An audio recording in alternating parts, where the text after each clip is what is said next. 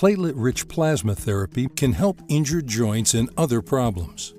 It uses parts of your own blood to reduce pain and speed up healing. PRP may help if you have meniscus tears in your knee, rotator cuff tears in your shoulder, plantar fasciitis in your foot, and injuries in your spine, hip, or elbow. Parts of your body have a hard time healing.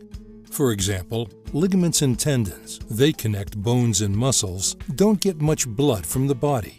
Sprains and strains of these tissues heal slowly. PRP uses your own blood to speed up the healing in these areas. The process begins with a sample of your blood. It is spun around in a centrifuge. This separates it into platelets, plasma, and red and white blood cells. The platelets are then concentrated and mixed with some of the plasma. This mixture is called platelet-rich plasma. The doctor injects this into the site of your injury. After the injection, your immune system, the system that keeps your body healthy, reacts quickly. Special white blood cells called macrophages rush in. They take away damaged cells. They help prep the site for healing. Then, stem cells and other cells begin to multiply.